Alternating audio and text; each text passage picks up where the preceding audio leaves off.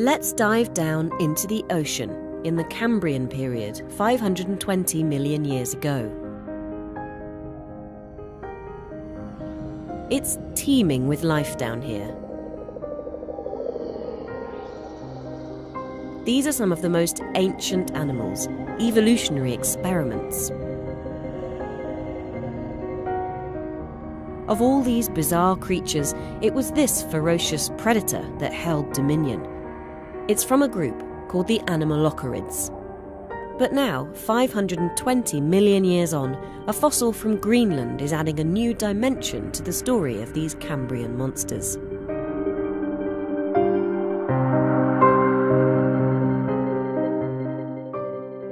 The Anomalocáridos, they were quite a diverse group of forms that we interpret as being predators. So they were swimming through the water and capturing relatively large prey that was in the water or was sitting on the seafloor. But this new Anomalocárid that we discovered was quite different.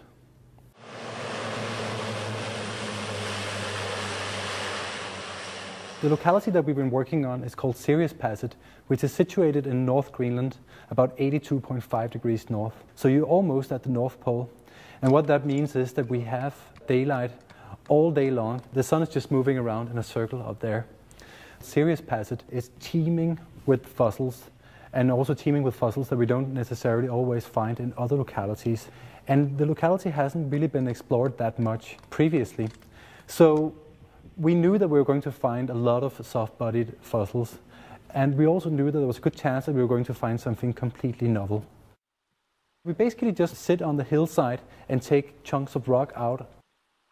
Every time you split the rocks, there are some remarkable soft-bodied fossils, and then occasionally you find something spectacularly new, and you don't really know what to expect. When I first discovered these Anomalocárid appendages, I didn't have any expectations of that they were going to be there and how they were going to look like. So it was quite something when you split the rock and you see this big appendage and you realize that it's something that hasn't been seen ever before.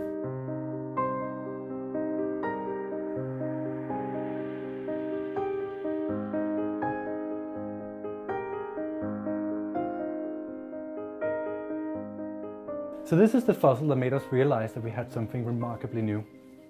Because what we see is that they have very, very nice, delicate spines of a similar length going down the appendage. And what we also can see is that on those fine spines, there is a very, very regularly arranged set of bristles. And this is remarkably different from any other Anomalocárid that we know of, because those forms, they typically have very short and stout spines, which are used for grasping or pincing prey. This thing would not have been able to do anything like that. So we had a thought about what on earth this particular Anomalocárid might have been doing. And we realized that there was a lot of similarities to suspension feeders, forms that are filtering particles out of the water. The way that the appendage is arranged on the body, we cannot really envision that it was able to swim up against the water current and thereby have the filter apparatus collecting particles. Rather, we think that they were browsing through the water and then using a technique that we have called sweep net feeding, where they basically were sweeping the appendages through the water, and in the process of that, they would entrap particles in their feeding appendage. And then when they curl up the appendage, they would actually move it up adjacent to the mouth, and then the mouth could have sucked in these particles.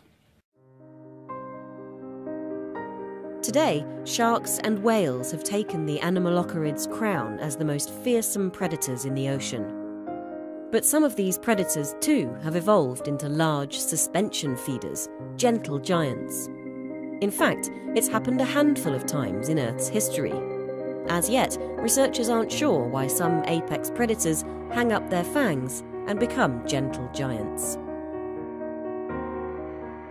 As we were describing this thing and we were making these comparisons to large tectonic suspension feeders elsewhere in Earth history, there was an entry that was made for a speculative art book. And one of the entries were an artist from Connecticut who was speculating upon the fact that perhaps the Anomalocárids could have become large tectonic suspension feeders as well. He named this hypothetical clade of filter-feeding Anomalocárids the CD carrots, the whale shrimps.